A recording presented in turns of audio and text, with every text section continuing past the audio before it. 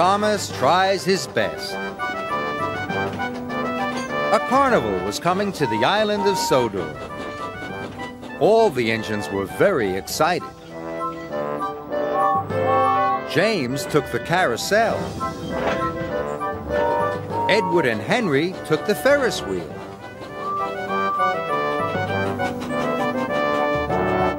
And Percy took the bumper cars. But Thomas was the most excited of all. He couldn't wait for the carnival to open that afternoon. He was looking forward to seeing the children's happy faces. He loved hearing their cries of laughter as they rode on the Ferris wheel. But that afternoon, Sir Topham Hatt gave Thomas a new job. He was to collect some chickens from a country station and take them to the docks. "I am relying on you to deliver the chickens safely, Thomas," said Sir Topham Hatt. "Yes, sir," puffed Thomas. Thomas was sure he could get the job done in time to go and see the carnival. But he was surprised to find the station empty. "Farmer McColl's truck has a flat tire," said the station master. "He'll be here as soon as he can."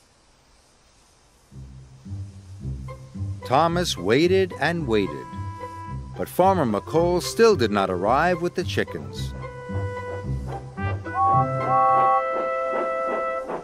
"What's wrong, Thomas?" asked James. "You don't look at all happy." "I'm going to miss the carnival unless Farmer McColl comes soon," huffed Thomas. James thought Thomas was silly to wait. "I've just come past the carnival," he said excitedly. "All the children are arriving. You could rush over there and back before Farmer McColl arrives." "That's a good idea," tooted Thomas. He was sure he could steam to the carnival and back again really quickly. But as he hurried to the carnival, Thomas started to worry. What if Farmer McColl arrived at the station and I wasn't there? What if a signal held me up on the way back?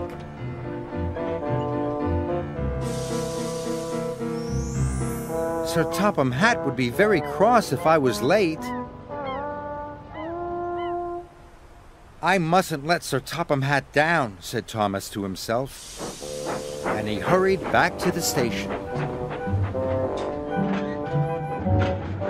Thomas knew that this job was going to take a long time. He might miss the carnival after all. At long last, Farmer McColl arrived with the chickens, and Thomas was on his way.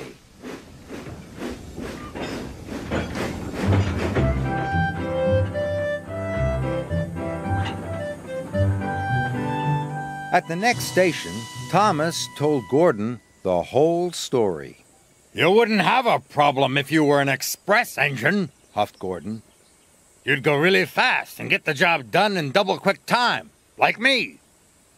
I'll be in time to see the carnival." At that moment, the signals turned to green, and Gordon raced off.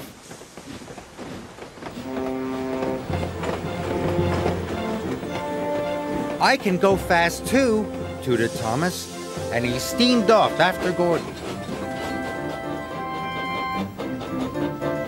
"I will see the carnival. I will see the carnival," he huffed and he puffed as he sped down the track. Gordon's next signal was green.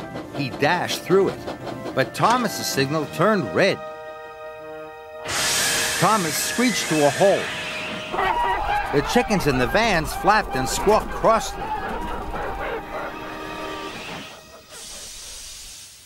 Thomas remembered that his job was to give them a safe and comfortable ride. Going fast was the wrong thing to do.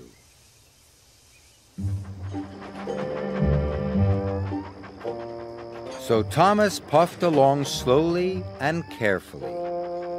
But he was sad. It was getting late, and the carnival was already well underway.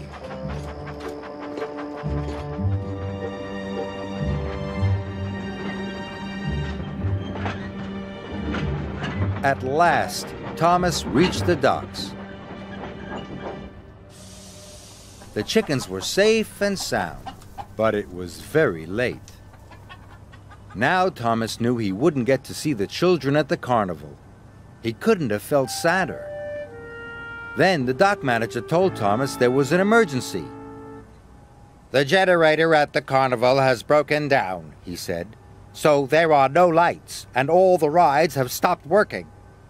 The children will be very sad, tooted Thomas. Cranky has just unloaded a new generator, the manager told Thomas. You must take it to the amusement park. The generator was heavy, but Thomas was determined to get it to the carnival as quickly as possible. He wanted everyone to have fun again.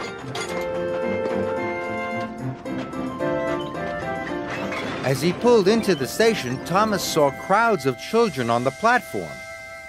All the children cheered when they saw Thomas. "Well done, Thomas," said Sir Topham Hatt. "You have been a very useful and reliable engine."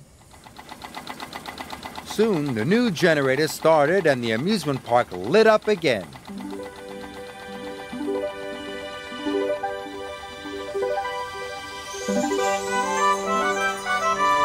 Everything sprang back to life.